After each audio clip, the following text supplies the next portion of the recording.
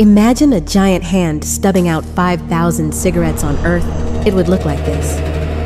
In 1931, pilots spotted a snake-like band about 1.5 kilometers long in Peru. 5,200 neatly arranged stone pits carved into the ground. This is the famous band of holes.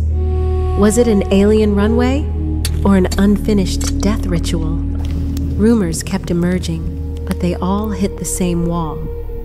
The pits were empty.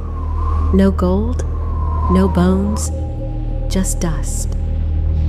But stones can speak if you listen. Archaeologists Charles Stanish and Jacob Bongers returned with drones and sediment sampling. They saw a pattern, 8-7-8-7. The seemingly chaotic holes are not random. It's a code. It's the visual echo of Quipu, the unique ancient Inca system of recording data through knots. Could it be that this was a knot record carved on the earth? Then comes the microscopic evidence. In the dust at the bottom, they found a key clue: maize pollen. It's not the kind of thing you'd expect to simply drift here by chance. So the simplest explanation is this: these pits once held stored goods, likely food.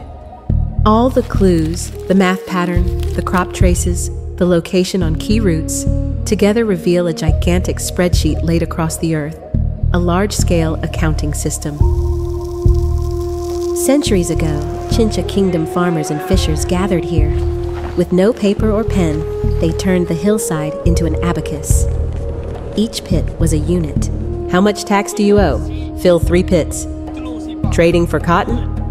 Count those 5 holes over there. When the Inca later took control, this hillside may have become the IRS of the ancient world. Officials stood above, calculating the wealth of a kingdom in a single glance. The 8787 pattern? That's not art. It's an algorithm for tax rates. The ancient people used the earth as their paper and shovels as their pens, writing economic history by digging into an entire mountain. Today, the 5,200 pits sit empty.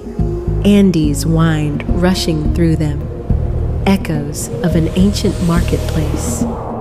And the human urge to measure the world was not just written on pages, but was carved into the mountains beneath our feet.